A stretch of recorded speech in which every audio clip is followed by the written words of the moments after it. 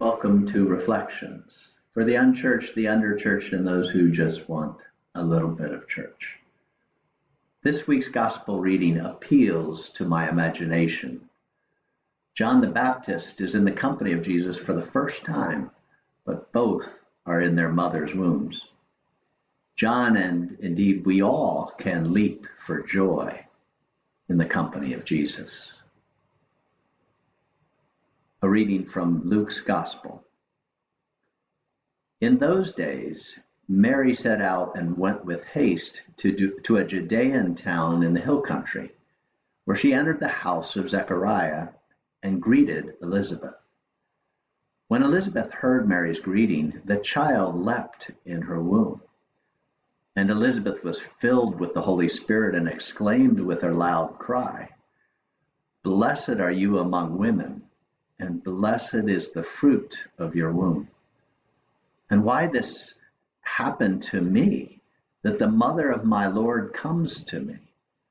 For as soon as I heard the sound of your greeting, the child in my womb leapt for joy. And blessed is she who believed that there would be a fulfillment of what was spoken to her by the Lord. And Mary said, "My soul magnifies the Lord, and my spirit rejoices in God my Savior, for he has looked with favor on the lowliness of his servant. Surely from now on all generations will call me blessed, for the Mighty One has done great things for me, and holy is his name. His mercy is for those who fear him from generation to generation. He has shown strength with his arm. He has scattered the proud in the thoughts of their hearts. He has brought down the powerful from their thrones and lifted up the lowly. He has filled the hungry with good things and sent the rich away empty. He has helped his servant Israel in remembrance of his mercy, according to the promise he made to our ancestors, to Abraham, and to his descendants forever." Here ends the reading.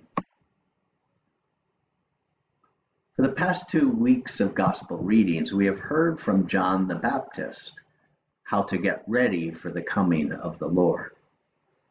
In today's scripture, a not yet born John the Baptist leaps for joy in the womb of his mother Elizabeth when he is in the company of his cousin Jesus, also in the womb of his mother. I love the image of second cousins meeting for the first time and John's ebullient reaction. I like knowing too that the second time that scripture has them together is when Jesus is baptized by his cousin in another amazing biblical scene. It is in this scene, however, that I love what Mary says. She says that her soul magnifies the Lord and her spirit rejoices in her Savior. With the death of my brother Rick still fresh, I need Mary and Elizabeth and John and Jesus in my life. In fact, I need lots of young mothers and children in my life right now. If they are around, there is hope, and the future is present and real, and the oppressive tide of grief can dissipate at least for a short time. For me, the tide of grief seems to go out in the company of young people. And if I am fortunate, I can pull out my grade school magnifying glass and imagine Rick's soul magnifying the Lord, as Mary's soul did.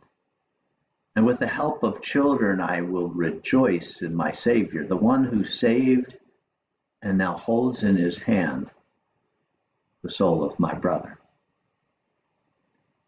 If our Lord can, as Mary exclaims, scatter the proud and bring down the powerful, while lifting up the lowly and filling the hungry with good things, then I know that his promise of mercy for Brother Rick and for each of us will be kept forever. Amen. Please join me in the Lord's Prayer.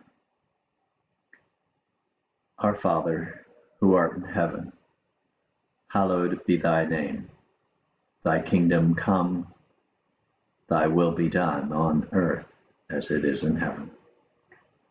Give us this day our daily bread, and forgive us our trespasses, as we forgive those who trespass against us. And lead us not into temptation, but deliver us from evil. For thine is the kingdom and the power and the glory, forever and ever. Amen. My favorite song about the promise of heaven is Winona Judd's I Can Only Imagine. I love imagining Jesus and John together. I love imagining two being together again with Brother Rick, all in God's time. When I think of it, I leap for joy. In the meantime, my mind's eye sees him sitting in the comfort of Jesus. Enjoy.